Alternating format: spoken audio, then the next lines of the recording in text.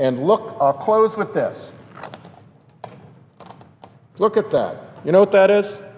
That's a picture of Pluto. That's a picture of the dwarf planet Pluto. You know how we got that? We got that off of NASA's New Horizons spacecraft. It made it to Pluto after crossing the solar system for 9.5 years. It traveled 3 billion miles from Earth and came within 8,000 miles of the surface of Pluto. It was traveling at more than 31,000 miles per hour. And it took 3 minutes to cross the face of Pluto, in which it took innumerable images and samples for our scientists. Let me say that one of the lead scientists on it was quoted thusly. Her name is Bowman.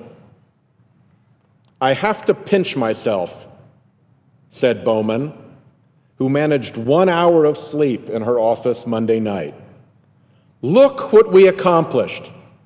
It's truly amazing. Humankind can go out and explore these worlds and see Pluto revealed just before our eyes. It's just fantastic." And it really is. These are American scientists who were able to run an American craft 3 billion miles to cross within 8,000 miles of Pluto, traveling 31,000 miles an hour.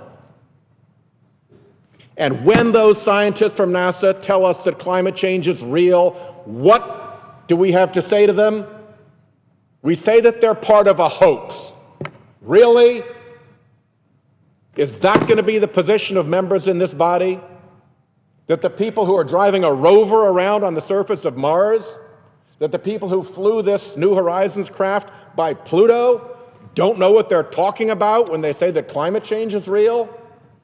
We got people trying to unfund their satellites so that we don't have the information to prove what's happening on climate change. Is that responsible with respect to NASA? Mr. President, a day of reckoning is going to come on this, and we had better start getting this right. I yield the floor.